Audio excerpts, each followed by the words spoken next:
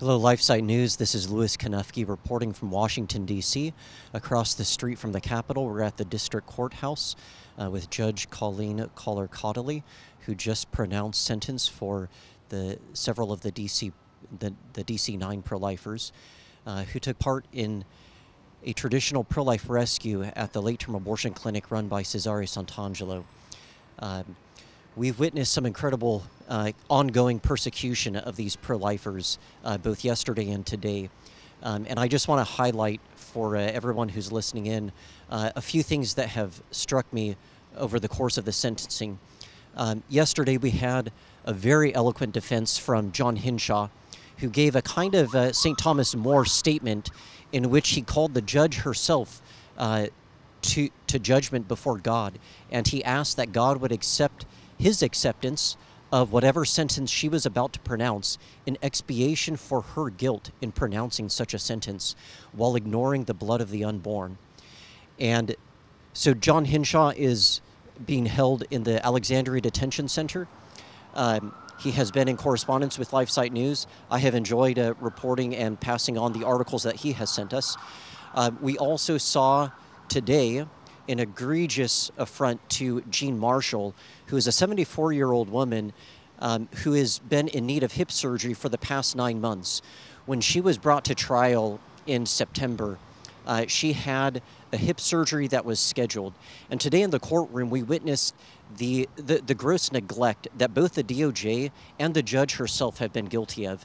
The DOJ thought that no documentation had been provided to the court regarding the health issues that Jean Marshall brought up in her statement to the court today.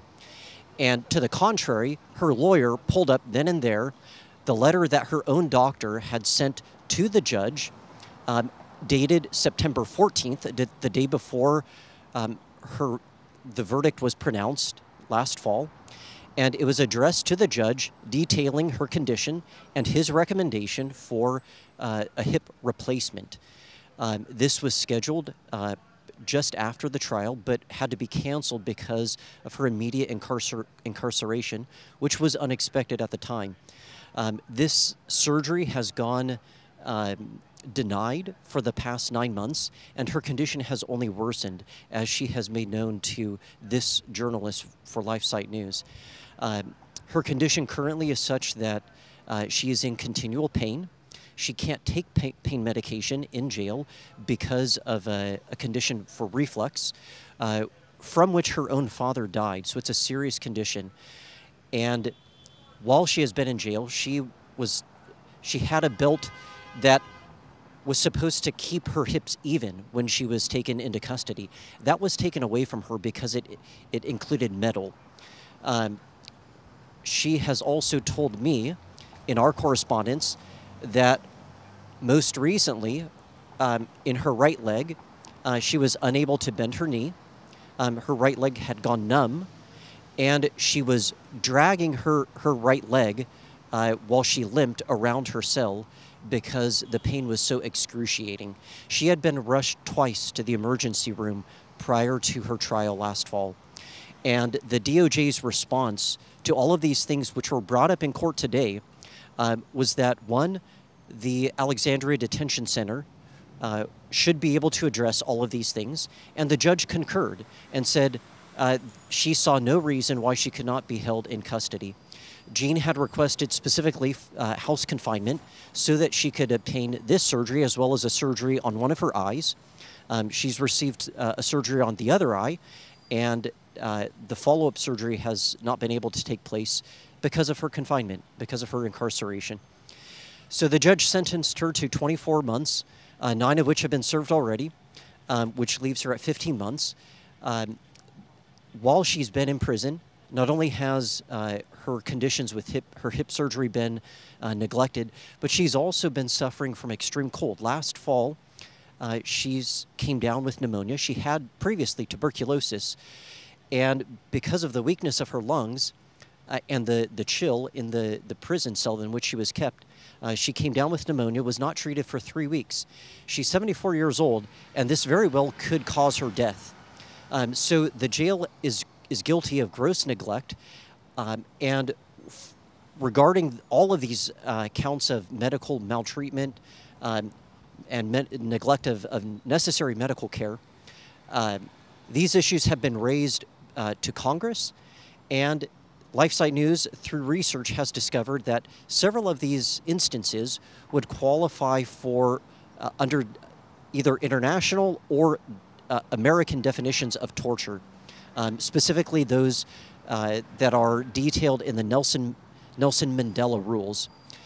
And so we've brought this to the attention of Congress, and we have been assured that they are looking into this.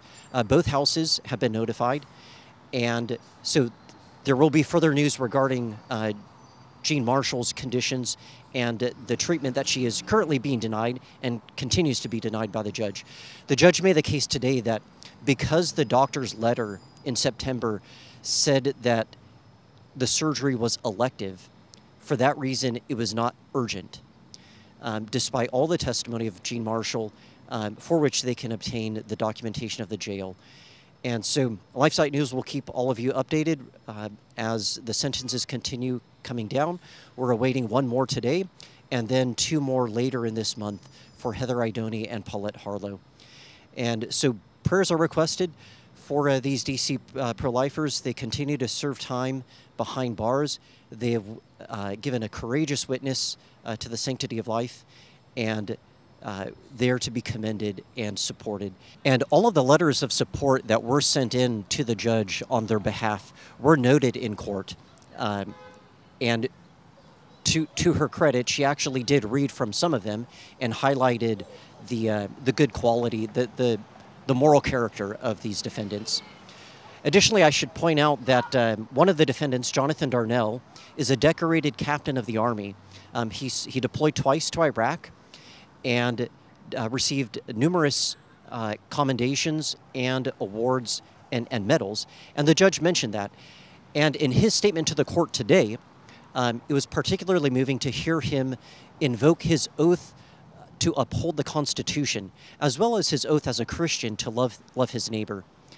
And he hoped that his actions at the abortion clinic in 2020 fulfilled those 2 oaths. So these defendants that we're seeing are both wonderful Americans and wonderful Christians. And the witness that they are giving is both a witness to the gospel as well as a witness to the sanctity of life. This is Louis Konufke, again reporting from Washington, D.C., and I look forward to seeing you next time. God bless.